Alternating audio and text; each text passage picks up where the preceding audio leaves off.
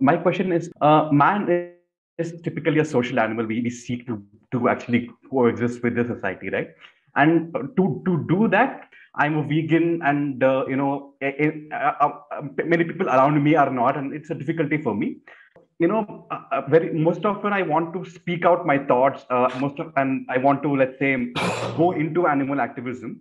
But then this fear of, if I speak out these, I'm anyway kind of seen as an outcast, and if I speak out, I may be, more farther away from being accepted by my friends or the family. So this fear kind of stops me in doing what I want to really do, express myself. How do you think that I can, be devoid of this fear and be kind of free of this? Let me understand what you're saying. You are saying you love animal activism, but you cannot openly speak of it because of peer pressure. Is that what you're saying? Uh, kind of, sir. So I mean, I'm trying to say that, I would like to express my thoughts. I would want to do animal activism or any other things, but then out of not only peer pressure, out of the fear that, if I speak out, I'll be judged even more because I'm not doing the other activities that my peers are doing. Out of that fear, I'm really not doing so, like going forward. So that fear kind of stops me from.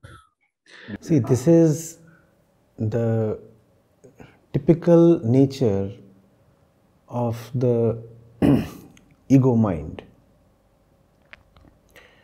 It wants to change things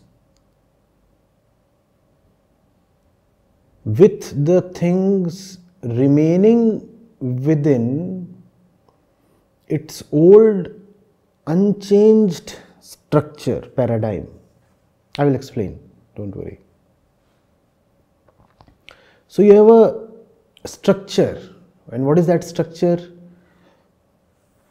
You are there and you are surrounded by your peers, your friends, your family, your social media network.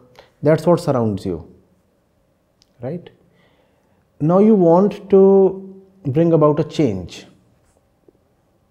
What's the change you want to bring about? In the middle of this structure, there is you who is not an animal activist currently, right? You want to change the center. You say, I'm not an animal activist, but I think it's the right thing to do, so I'll be an animal activist. I'll change the center.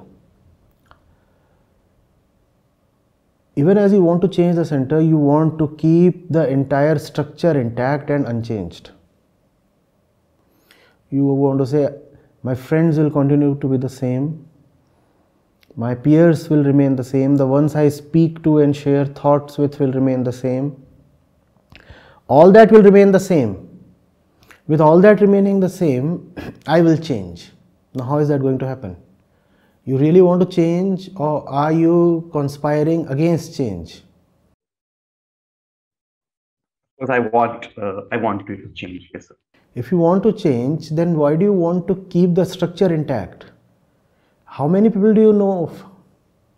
Maybe 20, maybe 200, maybe 2000? That's the upper limit. Why must you speak of cruelty towards animals and other things that are valuable to only these 20 or 2000 people? The world has 800 crore people. But you want to retain this little group, this little gathering, this coterie of 20 or 200. Why do you want to retain them? Because you are identified with them.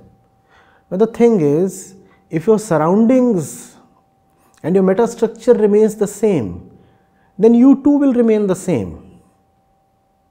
That structure will not allow you to change.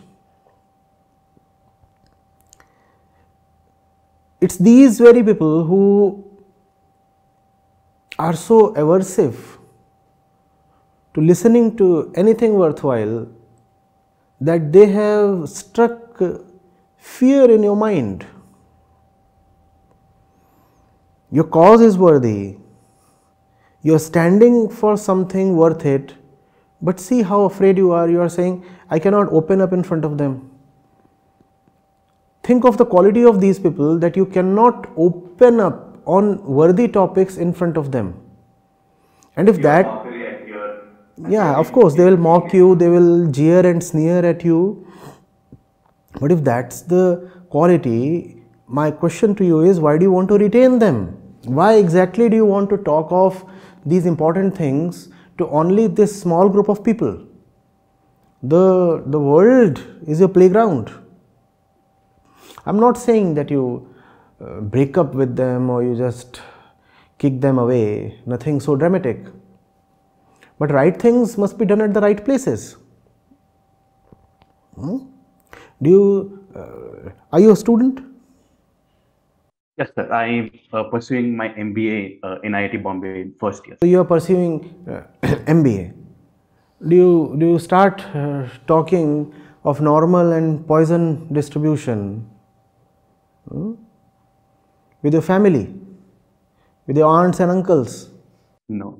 Do you talk of these things to them? So everything has a right place. If you don't do it or take it up at its right place, then you don't want to do justice to that thing. Right? Would you sit with your mother and discuss Kotler? You won't do that, right? And then come complaining, my mother doesn't appreciate Kotler. That's not the place where these things ought to be taken up. So don't be so particular about moving only within your pre-existing circle. If your cause is worth it, show some courage and move out. If you have a tender and precious sapling in your palm, would you plant it in a desert? No, you'll search for the right place to plant it. So search for the right place where people are receptive to your thoughts, ideas and actions. Start there.